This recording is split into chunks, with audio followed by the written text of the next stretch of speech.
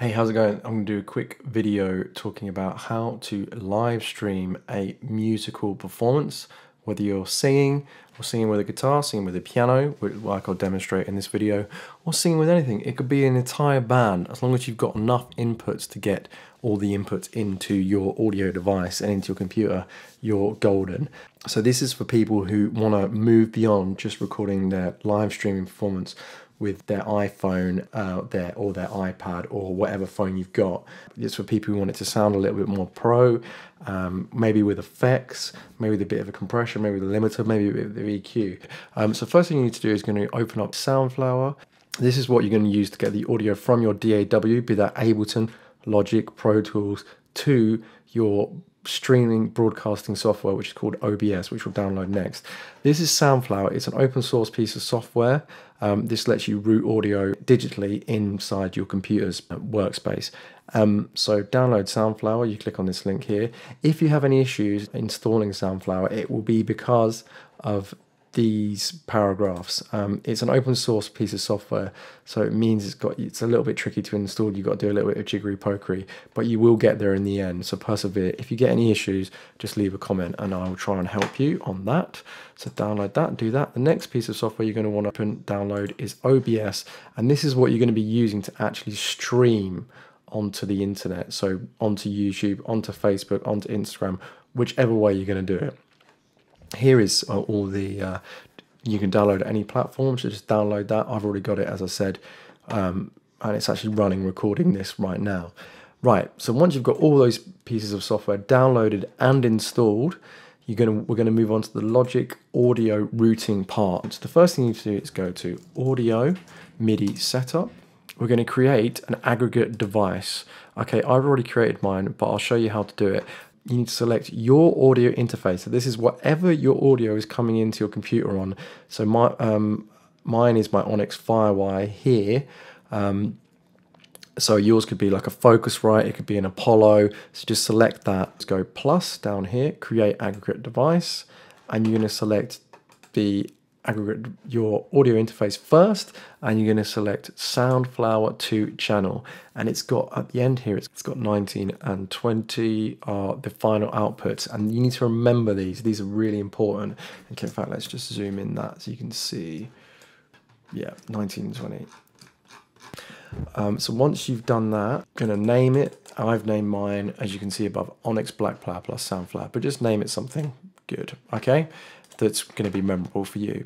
Okay, so once that's done, next you're going to want to open up your DAW of choice. So that can be Ableton, Pro Tools, Logic, whatever one you prefer. That's mine opening up here. Get across, here we go, here's Logic. Go Logic X, then Preferences, General, Audio, and then you're going to select whatever aggregate device you created just before with that audio minute setup. So I've got Onyx Blackbird SoundFlower, and I've selected it, and just click apply changes. So then we want to create a channel. So let's create a channel. I've got my voice coming in on channel 1. Now let's create a keyboard channel, which is what my Nord's going to be coming in on. So that's going to be on channel 5 and 6. Let's make that stereo. Go to mixer. Let's drag this up a bit so we can see a bit more.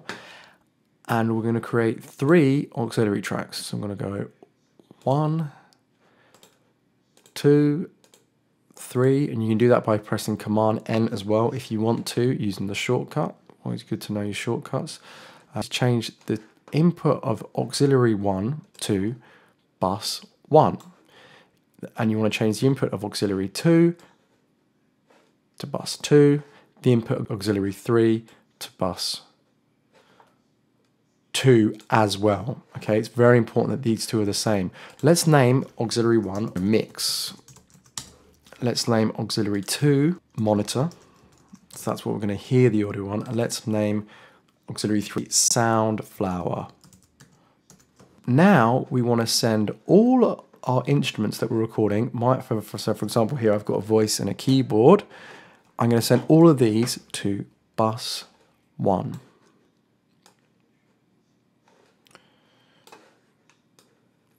And then I'm going to turn up mix 1. So that means my audio from my voice and my keyboard is coming into bus 1 and into the mix. Now you might not be able to hear yourself at this point, so you want to turn up monitor as well. The output of mix we want to send to bus 2, okay? The output of monitor is fine going to stereo output. That will just be going into hopefully your headphones of your audio interface. The output of Soundflower we want to send to our wherever it was on our audio MIDI setup. So for me, it was output 1920, and we just want to turn that up as well. Now within Logic, we can add any effects we want to. So for example, on my voice, it's got a bit of low end on it. So let's just cut that. And maybe I want a bit of compression on it as well. So maybe put a bit of compression on it. On our mix bus, we can also add some mastering effects to make a limiter, which is always good. So that's going to mean my audio is going to come through nice and clear and nice and loud all the time. So you can do pretty much anything. You want to make sure you've got record and monitor mix switched on. So there's the R and the I icons here. If you can't see those, maybe look in your preferences and Google how to get those up. You'll be able to figure it out. Also, in preferences, you want to make sure you keep the latency low. So it's your in and out buffer size. I'm keeping mine around 64. I find this works well at 64. You probably don't want to go above any 128, okay, because then you're going to get your audios can be really delayed going into Logic and coming out of Logic. Other thing you need to remember is the more effects you put on this, the more latency you're going to cause. Voice is getting delayed loads. That's because you've got too many effects working in Logic. So let's maybe, I won't demonstrate that now, but it'll be blatantly obvious when it happens. You don't actually need to press record or anything in Logic, as long as the audio is coming in, your input audio is coming out of Soundflower and going to all these channels, you're all good. Right, the next thing we need to open up is OBS. Now, obviously my OBS is running because it's recording this video at the moment. So we've got this mad effect of stream video within a stream at the moment, which is a bit crazy. So this will be blank, it will just be all black. Down here, we are going to go to plus, and we're going to create our video capture. So that will be whatever you're using to capture your self. For me, it's iOS camera because I downloaded that app and got it installed at the start. That's why you can see me over here. The next thing you want to do is create an audio input capture. So let's go to audio input capture. Logic X Soundflower. So that's going to be the output of Logic X. And the next thing we're going to do is select our Soundflower 2 channel device. Click OK. Great. So now if I zoom out, my raw audio here is what you've been listening to at the moment is coming in. So, but now over here where I can see all these audio mixes, if I zoom in a little bit on these, you can see the Logic X Soundflower mix is coming through as well. So if I turn down this raw audio, you should still be able to hear me with the Logic X audio. Now let's zoom out again. If I go over back to Logic again, I can put some more effects on my voice. Let's try a bit of echo, and you can see loads of echo on my voice. You could go mad with this. You could probably get away with putting some pitch correction on it. Why don't we try a bit of that? Although that's a bit more CPU intensive. So where is it? Pitch. I'll just use the C major scale. I'm singing in C major. Let's go back to OBS. Now, a couple of settings you might want to change in OBS before you start live streaming. OBS preferences.